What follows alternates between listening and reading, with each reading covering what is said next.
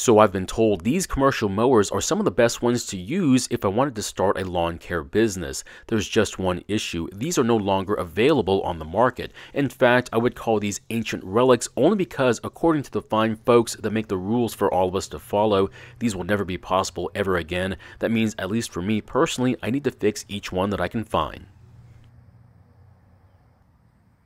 In today's video, we look at this Toro commercial mower, and the problem is that it won't start. But before I try and fix it, I need to clean it first. That way I don't get dirt and grass in places like the carb, fuel tank, or inside the engine. Now, if you want to see the repair video for this mower, there should be a link to it on the screen, but this is only the cleaning video, so if this isn't what you're looking for, I'd like to thank you for your time. Now, for some background on this mower, yes, it belongs to yet another one of my many co-workers, and even though they don't do as much commercial work as they used to, they still use this one for light commercial work, and by the looks of it, it shows. This thing is pretty disgusting, and the reason seems to be because it's doing commercial work. For some reason, when you see one of these, it's always covered in grass and dirt, and I guess it's supposed to be a badge of honor because it proves that it's a working machine. Now, if it really is a true working machine, I guess the people using it just don't have the time to clean it, but does that also mean they don't have the time to maintain them either? Now, the cleaner I'm using is citrus-based, and it's very affordable, but you'll have to be careful using it. I would recommend reading the instructions and, of course, following any safety precautions. For this one, I'm going to do what some of the viewers want me to do, which is to use my pressure washer, and the reason is I want to show you just how effective or maybe how ineffective it can actually be. So typically I'll spray down the parts I want to clean, then I'll use my brush to agitate the areas, which will loosen any dirt and oil. After that, I'll then spray the area down to rinse away the dirt. Now this time, however, I'm not going to agitate. I'm just going to spray the areas, let it soak in, then I'm going to use my pressure washer and see what a ton of pressure along with gallons of water will do. What I hope to prove is that pressure washing alone won't always get the dirt and plant material off the mower, and that agitation is sometimes needed. Now, agitation could be substituted with either hot water or using a turbo nozzle, but if you don't have a hot water pressure washer or can't get a special nozzle, agitating the area only takes a little extra time.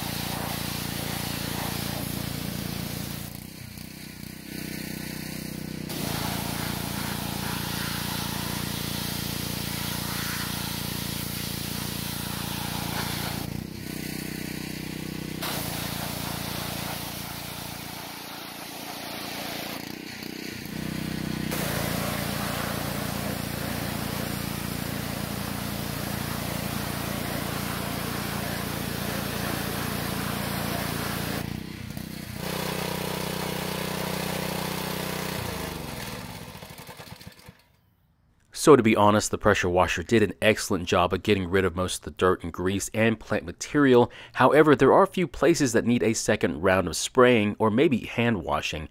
Now, if your goal is to get rid of 90% of the grime off the mower, well, using a pressure washer works just fine. But if you want to get the rest of it, I'd recommend doing it by hand. Now, you obviously don't need to clean the wheels, but since these wheels are painted white, dirt has a way of making them look extremely bad. Now, I'm still going to use the pressure washer to rinse the mower when I'm done scrubbing on it, but the amount of water I've used so far has made the ground very saturated. I might have to find a way to clean it off the ground next time.